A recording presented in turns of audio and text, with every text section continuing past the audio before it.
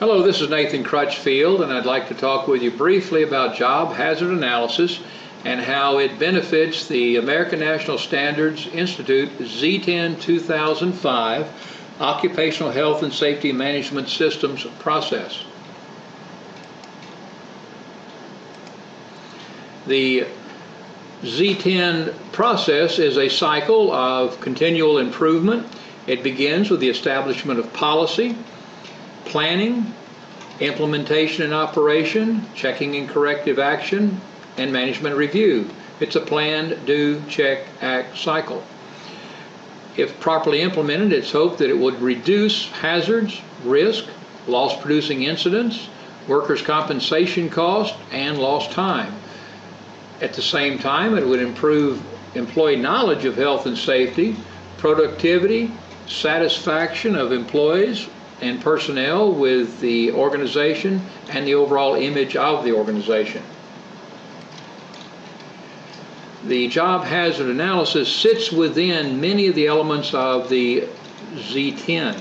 At the top here, you'll note we have the management leadership drives the responsibility and authority of the 21 elements, establishes a management review process, and designates and forms and develops the occupational health and safety management systems policy.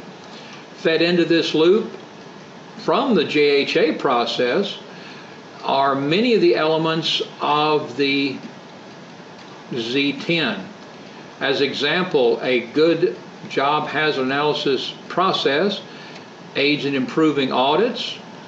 I'm going to jump around a little bit. It can aid in improving communications about the safety program, the risk and hazards and their control, improvement of training programs, emergency preparedness programs, procurement of tools, equipment, and materials necessary to do the job safely, the design review, what are we doing and how are we doing it, objectives and implementation plans as we move forward and we know what we're doing through a definite analysis of the task and jobs, the initial ongoing reviews, the setting of priorities based on the impact of the job hazard analysis, and getting employees involved and participating in the safety program to a higher degree as they are involved in the job hazard analysis.